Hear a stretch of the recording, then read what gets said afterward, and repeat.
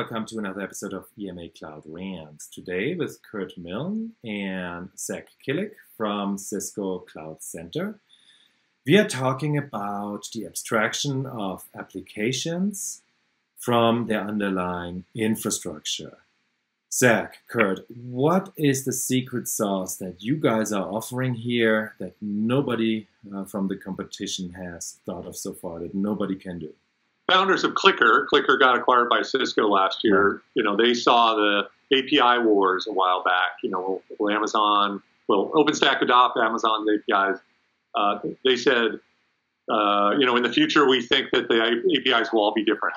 Right. Well, let's create a tool that allows people to automate deployment of an app in a way that doesn't require them to have a different tool stack for every cloud. Mm-hmm. So they created a orchestration product that allows you to model an application once and deploy it to any cloud by abstracting those APIs. We have an orchestrator that goes in each cloud. So when you deploy that blueprint or that model, we call it application profile, the orchestrator converts all of those needs of that app into the API calls that are specific to that cloud. So that approach saves a lot of money over time. Mm-hmm. Zach, there are tools that have been around for a long time, even longer than Clicker, right? Like RightScale, for example, or Scalar, or at the time Service Mesh, or Stradius, right? None of those tools, some of them are entirely gone, but none of them really have conquered the world.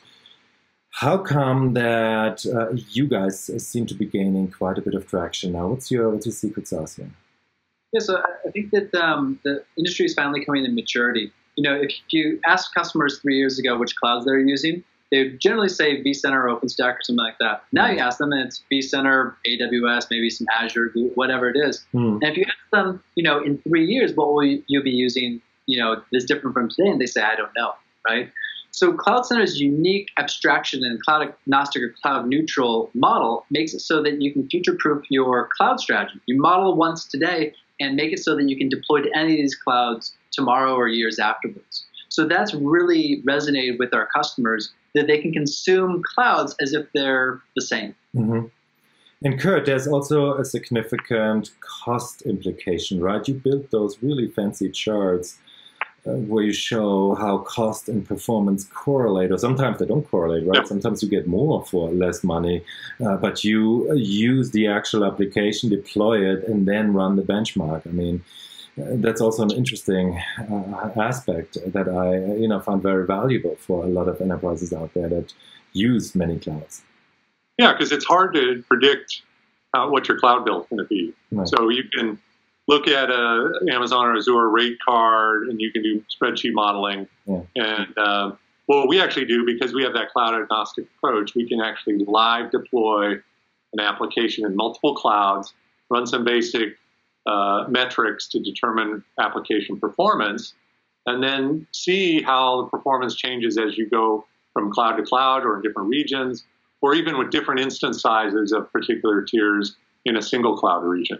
So if you look at Azure's rate card, basically, each step up basically doubles the price, but doubling that price doesn't necessarily give you twice as much performance.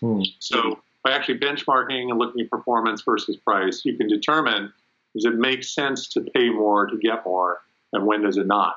But we've even found that, you know, if you give developers a credit card and they go deploy in the cloud, they usually pick the bigger size just in case, and they usually get some solid state drive with that. Oh yeah, you know. So just knowing what the optimum is, putting that in a blueprint, and then having everybody use that makes their life easier and actually lowers your cloud bill.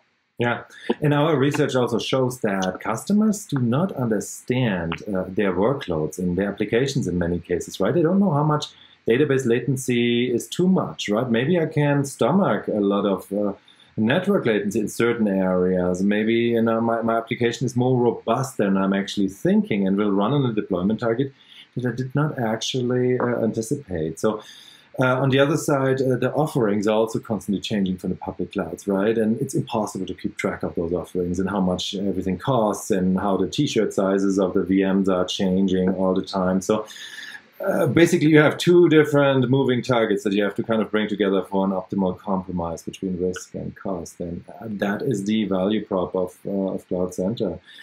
Thank you, guys. This was another episode of EMA Cloud Rants.